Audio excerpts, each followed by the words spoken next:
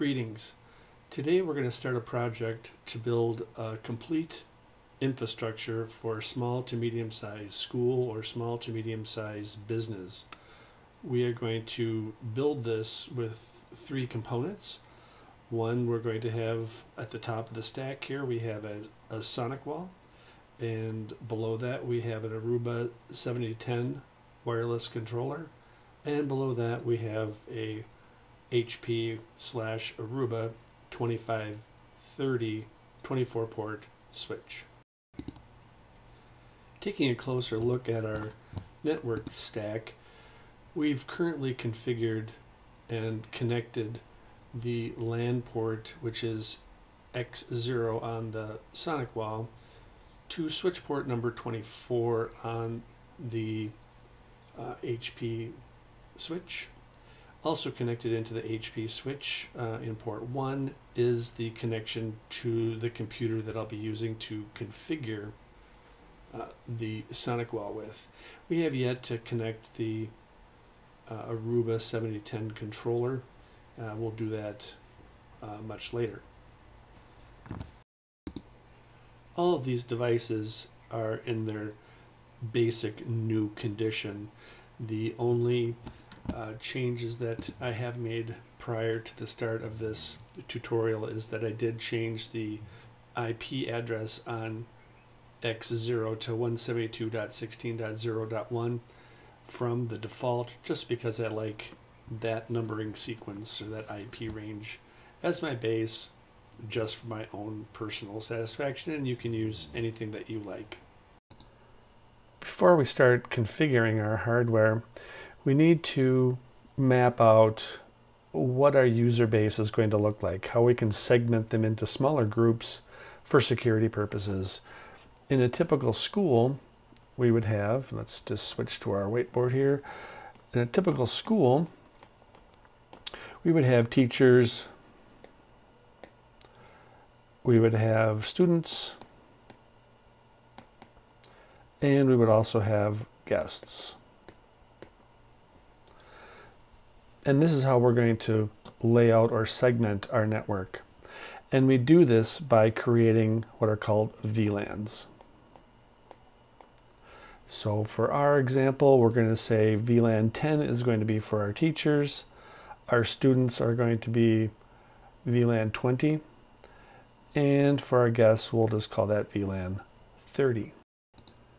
VLANs are great. They keep similar traffic local to its VLAN, and it provides a barrier wall for security between different groups of people.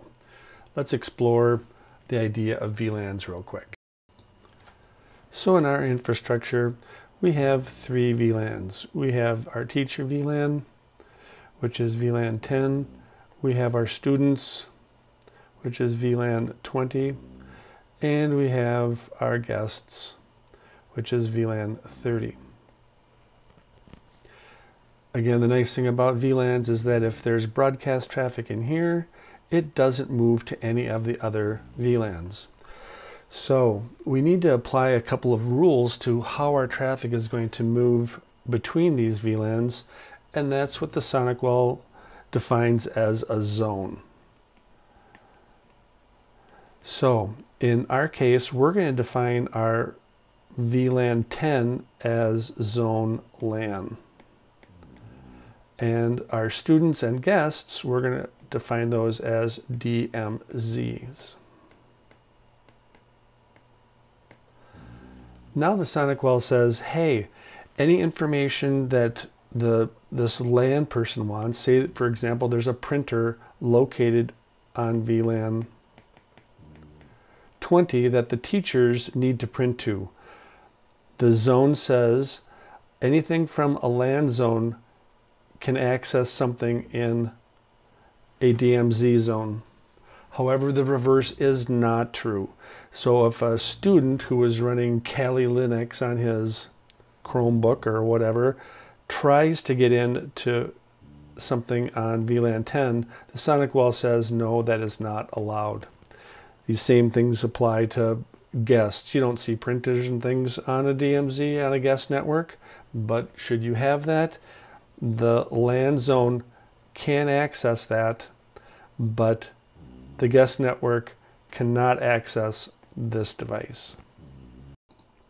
So let's start configuring our VLANs.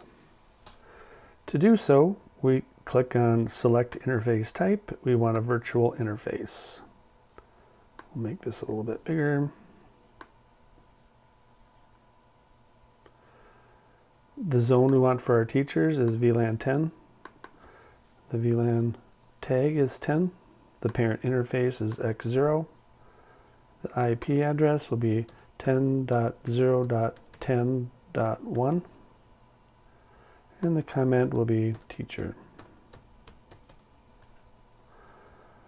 We'll allow the teachers to manage the Sonicwall, and users can log in if that's needed. We'll set up the students, virtual interface, make this a little bigger. Zone is DMZ. VLAN is 20. Interface is 0. 10.0.20.1. Comment student. They don't need to log in to manage the Sonicwall, and we probably don't need them to log in as a user on the Sonicwall either. And lastly, we'll set up our guest network. Make this a little bit bigger again. Zone is going to be DMZ. 30. The parent interface is X0. And it's 10.0.30.1. And this is our guest. Again, they don't need to manage or have user logins. And our VLANs are all set up. So let's just review our setup. We have X0, our base or PID subnet is 172.16.0.1. And you may say, well, what's that good for? That's where we're going to keep all of our switches and our Aruba controller, our Sonicwall is there. That's going to be where we're going to store those devices. Then we're going to review we've got our teacher subnet VLAN set up, and our guest and our students. But then we think, oh, you know, we actually have a lot of students. We have 400 students. And we look and we see our subnet mask is set at 255.255.255.0, and that might not be enough. So let's change that so that we can actually have more student devices connecting to our network. That's an easy fix. We'll just change our subnet mask to 255.255.254.0. That should allow about 500 devices in this particular VLAN. And that should be plenty for our school of 400. And you can make it bigger if you so need to. Then what we'll want to do is we'll just want to double check and make sure what is going to be our range of IP addresses that are going to be acceptable to us in that student VLAN. And we'll just use a free tool on the internet called IB Calculator. And as you can see here, I have 10. I guess I need to change that to 10.20 for our students. So our usable network here is going to be 10.0.20.1, and our max hosts can go up to 10.0.21.254. Now when we go back to our Sonicwall, we'll just double check that our students have a subnet mask of 255.255.254.0. Our next step will be to set up our DHCP server so that when you plug in a device onto your network, the DHCP server will give from a pool of IP addresses an IP address to the device that wants to connect on. When we're creating our network in each segment, it's kind of nice to have a mental map of how the IP addresses are going to lay out in that range. And to do that, let's just switch over to the whiteboard. So for our teachers,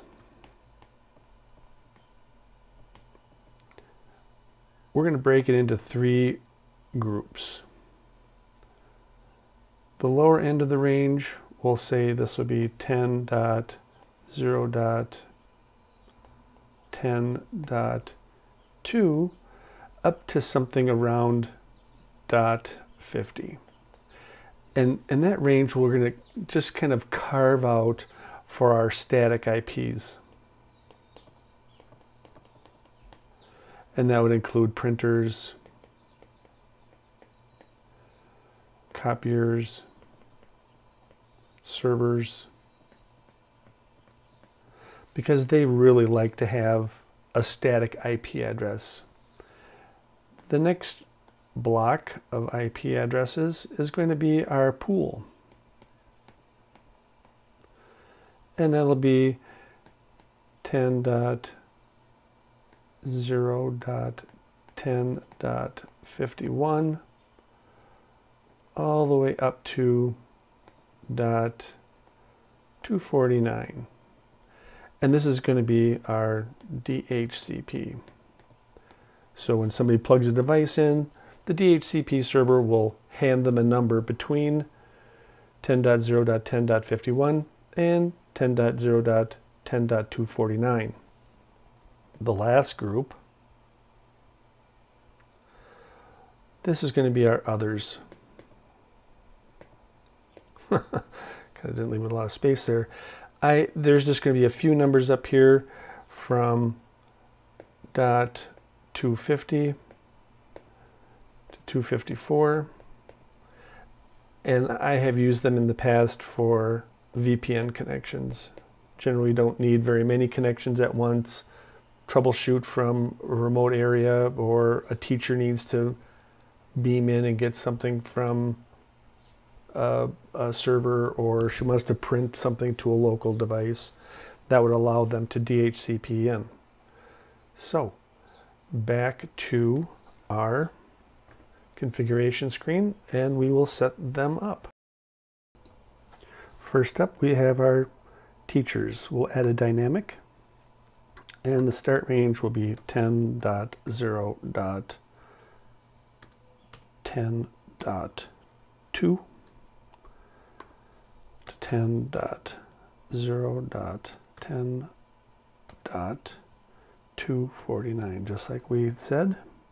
The default gateway is going to be the Sonicwall itself, which the instance is going to be 10.0.10.1, and the subnet mask is 255.255.255.0.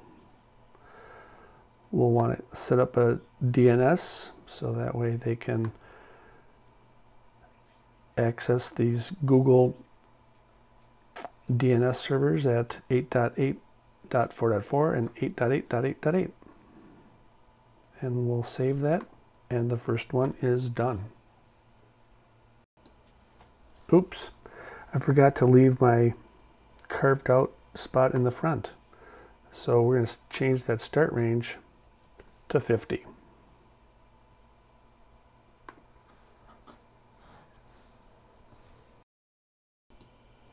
Next up, we have our students. As you recall, we can have a much bigger pool. Our start range is going to be 10.0.20.50. Our end range will be 10.0.21.230. We'll leave ourselves a little extra headroom. Again, we're going to make the default gateway the Sonicwall itself, 10.0.20.1. Subnet mask 255.255.254.0. This is the students. And again, we'll just specify this manually, our DNS servers, and say OK. And last but not least, we'll do the guests. This is 10.0.30. Again, we don't have printers here, so we will make this down at the bottom. 10.0.30. 250. 10.0.30.1, which is the Sonicwall. 255.255.255.0. Again, we'll change the DNSs here to manual. Click OK. And then we can review these. We know we've done it right because it automatically associates the IP range with the actual interface. And we can see that is defined here. So we have our DNS DHCP all done. Our Sonicwall is all set to rock and roll. In part 2, the next video, we'll set up VLANs on our HP 2530 and get traffic flowing and test out some of the ports to make sure that the right IP address is coming out of the right ports. So until then, thanks for watching.